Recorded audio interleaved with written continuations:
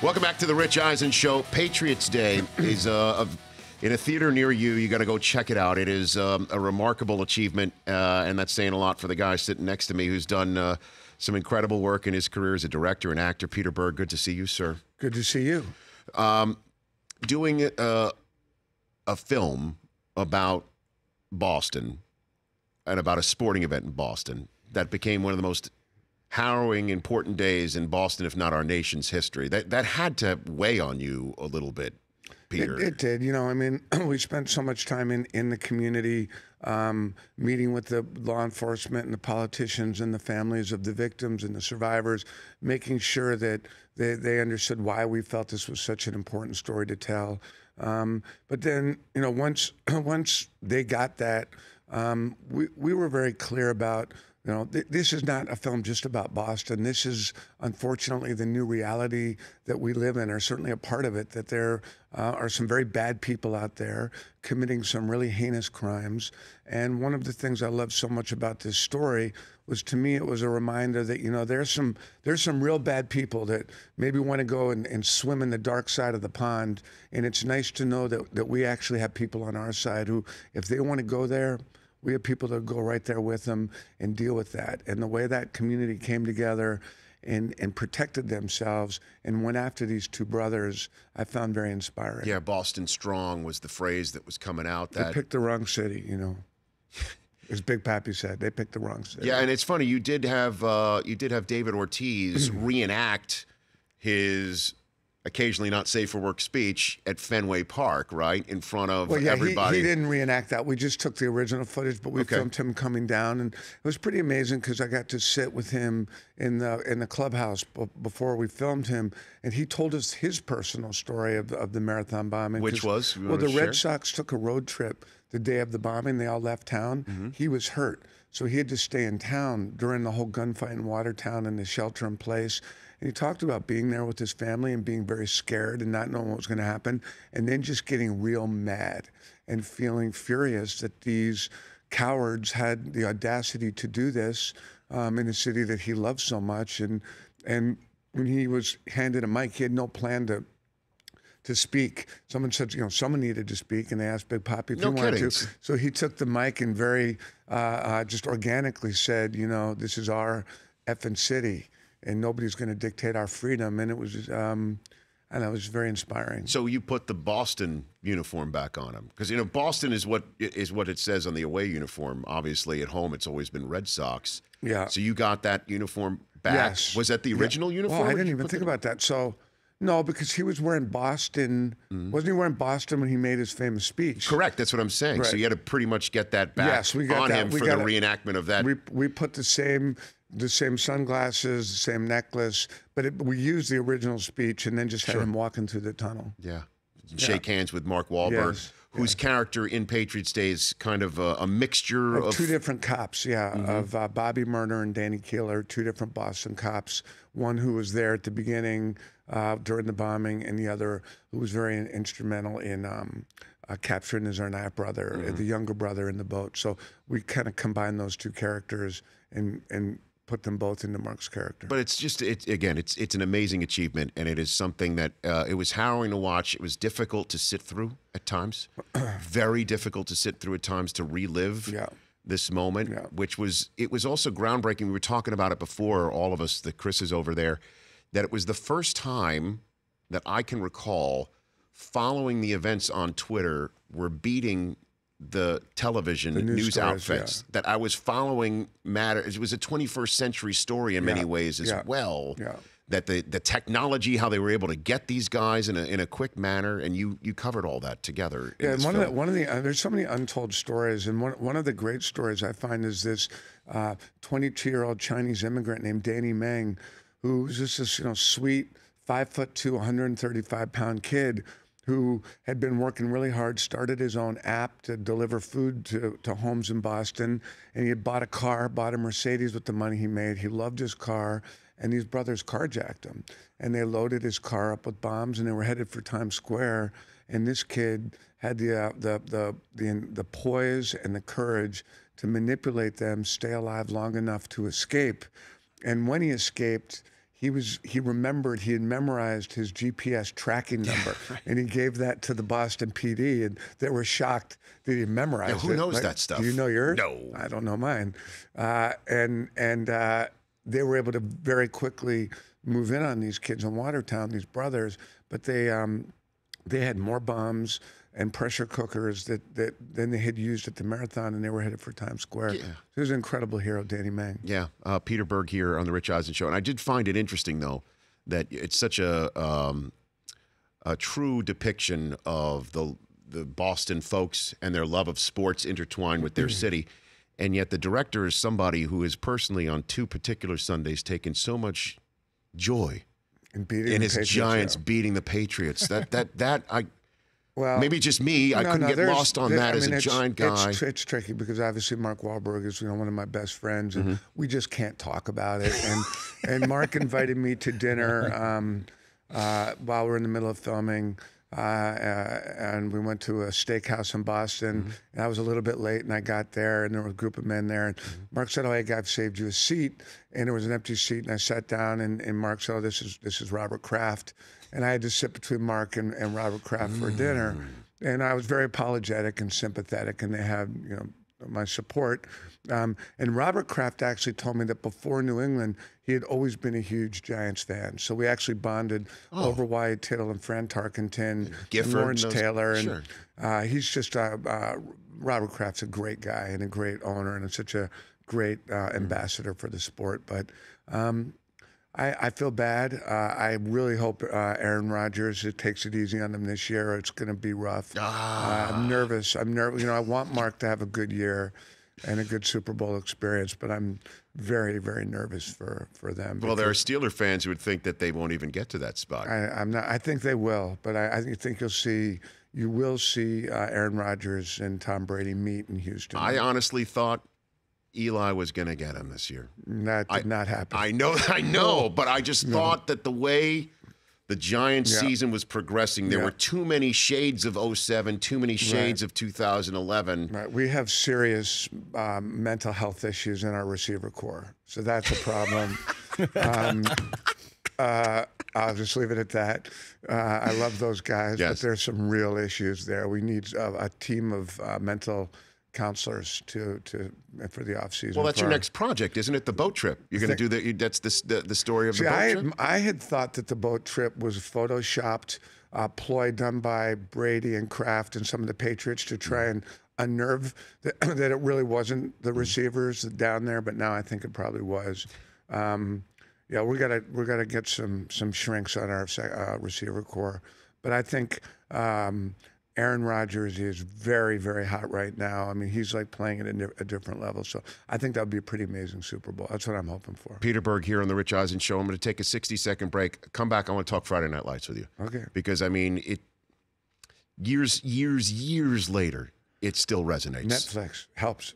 Well, not just the TV show. I'm talking about the film too. Yeah, I'm talking about both what you've done with that and just how it. I saw a little. Be honest with you, I saw a little bit of that in Patriots Day, a little bit too. Some of the stuff, the way that you were telling stories that had nothing to do with sports, but you could see how it was. You were building the sort of relationships up and the music too. Peter Berg is here on the Rich Eisen Show. We're back at 60 ticks to the clock with you and him here on the show. The drought is over. It is the drought. Yes, we are showing. I don't want to hear any more about the drought. Are you proclaiming the drought's over? I proclaim the drought over. It's raining. I think we should go turn on the sprinklers right now. The drought is over. Peter Berg is here in the Rich Eisen Show studio. Hey, you can join this show at the Super Bowl in Houston, Texas at richinhouston.com. You got to come out and see the show at the NFL Experience. We'd love to have you there to get tickets to watch our show. At the Super Bowl in Houston, richinhouston.com. Don't miss a chance to see a live broadcast of the Rich Eisen Show at Super Bowl week in Houston, richinhouston.com. I sent you a photograph weeks ago, and our show open for our Houston show is an homage to Friday Night Lights. I saw it. Now, not the TV version, the film version, okay? And for our television segment that's coming up after this chat, I'm gonna play you and play for you a promo and see if you think I channel my inner Coach Taylor? Billy Bob Thornton. Okay, I was Billy Bob. Okay, yeah. Coach Gaines. So, what are you most proud of of the Friday Night Lights creation that you took from the Buzz Bissinger?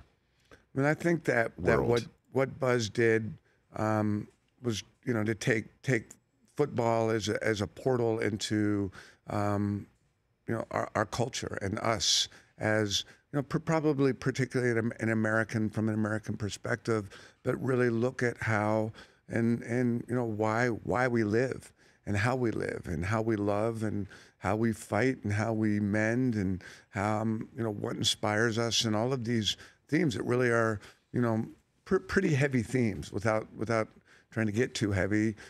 Friday Night Lights was a real look at how we live, and I think we were able to capture a lot of that in the film.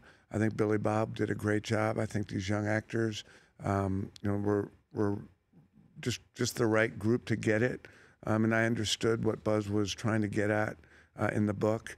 And then the television show, we always felt when we finished the movie, that was just a scratch in the surface of what Bissinger had done in the book, mm-hmm. and we wanted to tell these stories and explore these issues in a more comprehensive way. And we just again got the right cast, and we all felt very connected to the ideas behind that book, and the television show, I think, works so well because of it. Certainly not about the football. And that's the best part about it too, yeah. Peter. Okay, and I'm pleased that we can have a conversation right here on a show that's on Audience and DirecTV, which was a large part in trying to keep Friday Night Lights television show alive. DirecTV saved Friday Night Lights, and which is one of the many things I'm proud of being part of this, because it deserved to be saved. It deserved to last as long as it did, and because the football aspect, okay, I'll check it out to see if it's as good as the movie. The relationship between Coach Taylor and his wife and his daughter, mm-hmm. those were the ones that really hit you in the gut. Yeah. Really hit you in the gut. And then there was then there obviously was the relationships between the players and the coach as well. It was more than just the football stuff. Well, yeah, and that's what still continues to amaze and kind of delight me is, I was just in Hong Kong several months ago, and at the hotel I checked in, the Chinese bellman wanted to talk about Friday Night Lights. No way. And told me that he watched it with his family.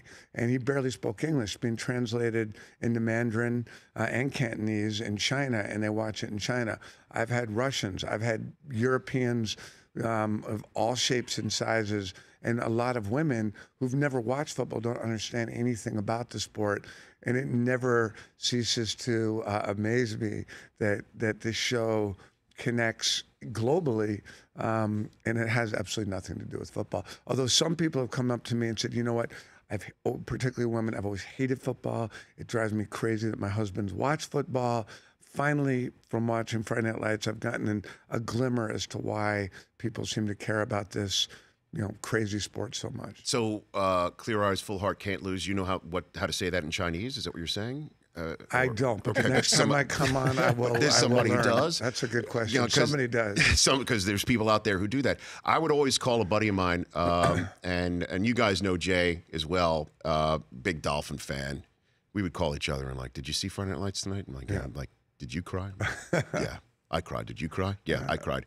And then there's guys like Brockman out there as well, a single man in the world who did not mind looking at some of the cast members as well. I hope it wasn't Taylor Kitsch.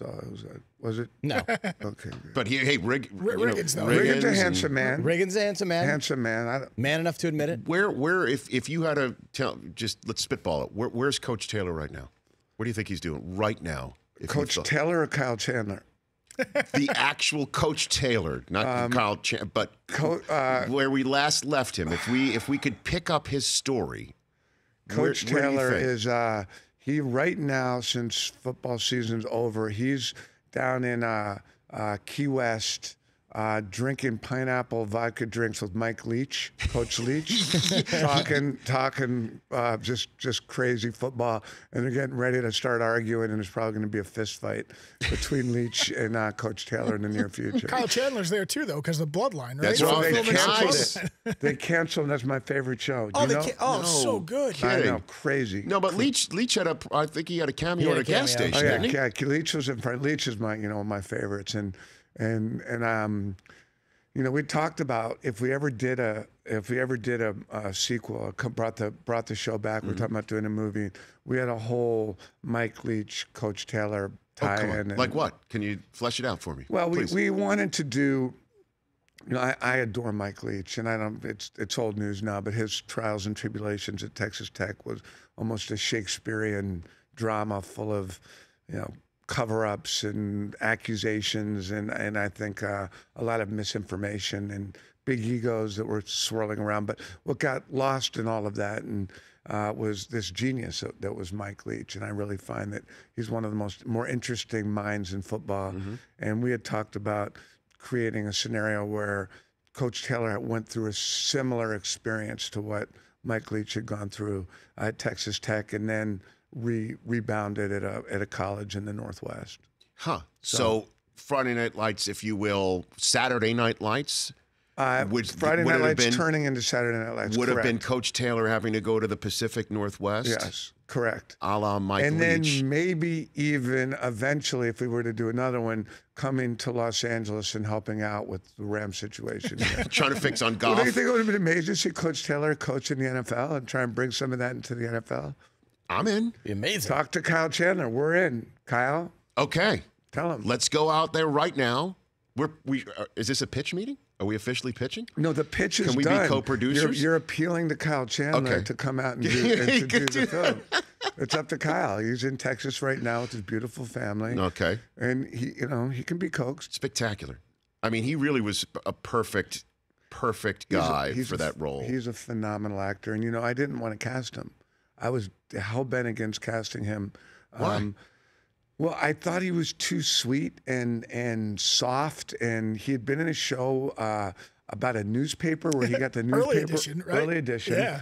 And I thought it was a good show, but I didn't see Kyle Chandler as this grizzled Texas coach, and I wanted Dwight Yoakam to play the coach. Wow. And Dwight Yoakam, God love him, he's a performance guy. He's got a big music career. We were about to do it, but his schedule was so preclusive because he needed all this time off to tour. So we couldn't figure out anyone. And the casting director was like, you're wrong about Kyle. I'm like, I really don't see it. You're wrong. Finally, I'm like, I'll meet him. And then, I've told this story before. He showed up really hungover, like really like reeking, like the kind of hangover where it's coming out of your skin. And we were at a restaurant in Brentwood, and people were moving away from the table, and kids were uncomfortable, and mothers, and he was just kind of bleary-eyed, and he just looked awful. And I was like, oh, I like this. I go, if you could look like this every day, you could do it. And he had been in a bachelor party the night before, and just was a mess.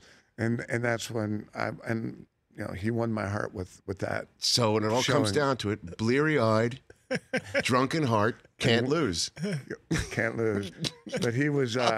It was the best. It was the best mistake, and really, to me, proof that you think you can plan things in life, and you think, well, we have these master plans, and there were so many accidents in that show, and I never thought it would be Kyle.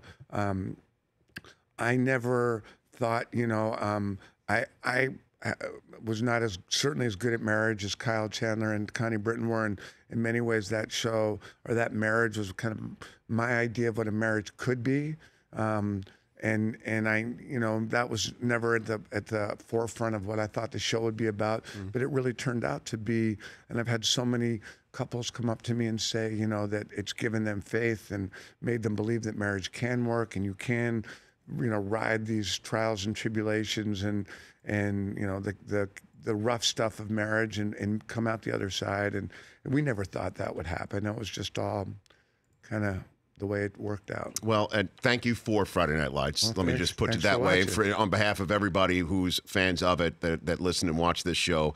And again, the way that you handle the relationships end of Patriots Day, I could see a lot of FNL and all of that. Check out Patriots Day in a theater near you. Peter Berg, thank you for coming on anytime. Thank you. We're here. Thank all you gentlemen. You got it. Peter Berg here on The Rich Eisen Show. The Rich Eisen Show, weekdays at noon Eastern on Audience.